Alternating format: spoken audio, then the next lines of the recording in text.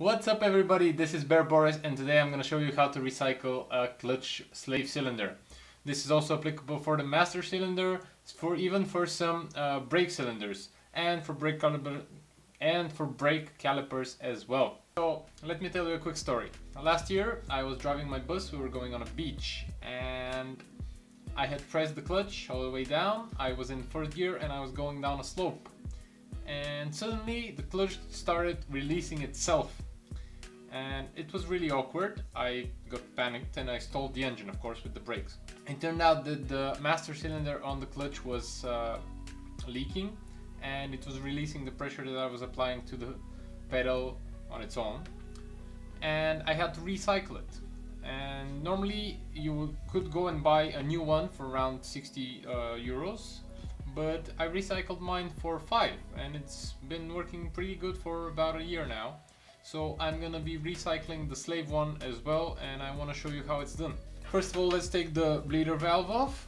And this is very easy. Be careful, sometimes they can snap. This one was okay. And once that is off, we're gonna be taking this clip here off. So we can take the rubber boot out. It came all the way out.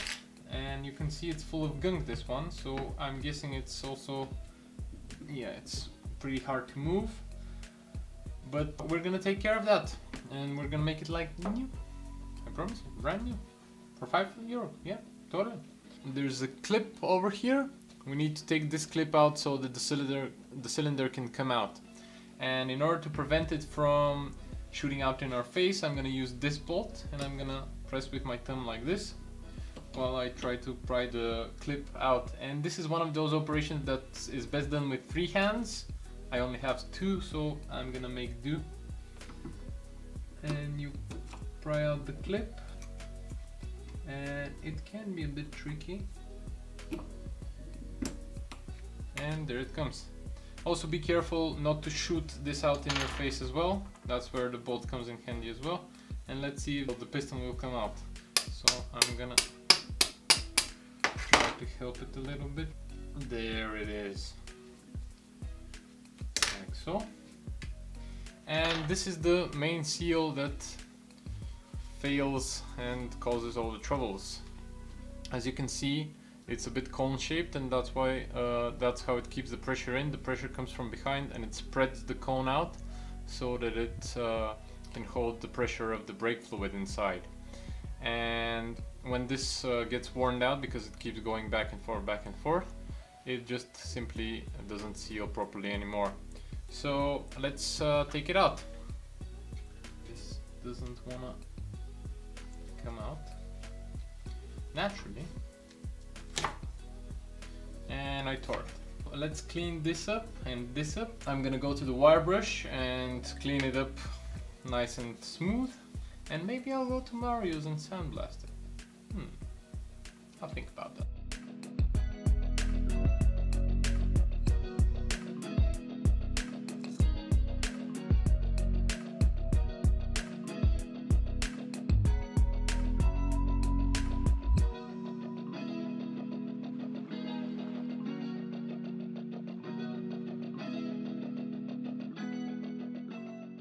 Alright, so the disassembling part is done. You can see it's split to bits and pieces right now. I'm finishing up cleaning the piston with the rag over here. And I also am going to use this little piece of copper wire to make sure that the bleed valve is clean on the inside. There's a teeny tiny little hole. Hope you can see it. On it. You should find another way to test it. I'm gonna test it like this. Perfect.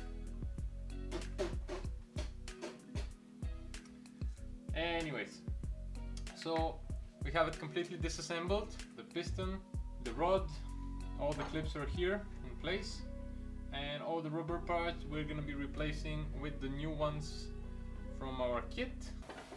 Alright, so back at the workshop, the housing is painted. The piston I'm gonna clean as best as I can with this copper wire brush. Good enough. I also want to clean the clips.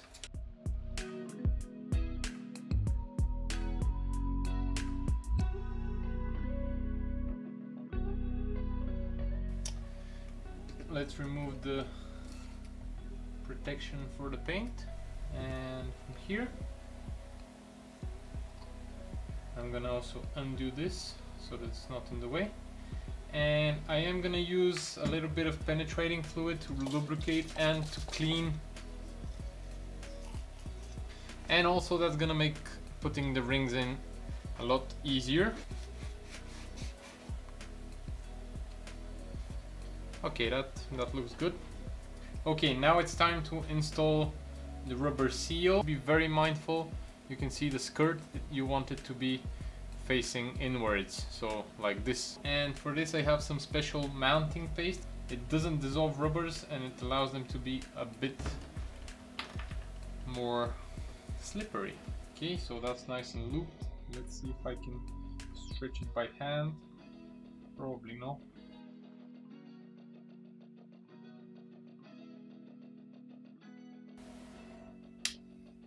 And there you go, it's on. That's how it should look. The spring is on this side and this is where the plunger presses, so that's the proper orientation. The pressure is going to be on this side and it's going to expand the seal. Okay, we put it over the back here, and now's the tricky bit. You have to put the piston inside the cylinder, inside the housing, without the skirt flipping outwards, because it wants to flip out when you put it like this. You want to tuck it in just like so, and then all the way around, nice and easy. Don't press too hard with your thumb. And on this side, and it's gonna flop. And there's a second, because this is where this is the notch where the seal, not the seal, but the clip lives in. You want to be very careful when you push it further down, and it should be moving nice and smooth. You can even lube it up just a little bit. Alright, so now that the piston is inside, so I'm gonna push it in gently a bit further down. It's moving smoothly, that's important. And I'm gonna try to install the clip back in place.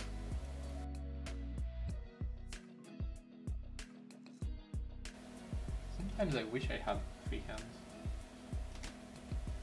Life would be so much easier. There you go, almost. Easy. Alright, now the piston is in place. It's held in by the clip and it's not coming out anymore. The seal is moving nice and tight and everything's smooth, so I'm very happy with it. All that's left is to install the plunger, and on this model it lives just like so. The only thing holding it in place is in fact the boot. So to install the boot, we want to put this clip here because it can't go over the big head. Slide it like so. There it goes. Now I'm gonna slide the clip over it.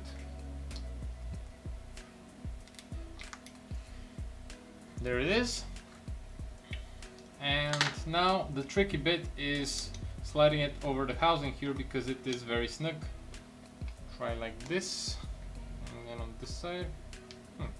That was much easier than I expected. There it goes, and now the big clip comes on like this.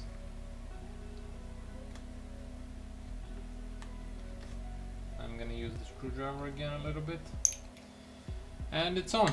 Last, install the bleed valve and put the brand new cap on it. And there you have it. It's a brand new clutch slave cylinder. I hope you found this video useful. If you did, drop a like, ask me something in the comments, and subscribe if you haven't already. Thanks for watching. Bye.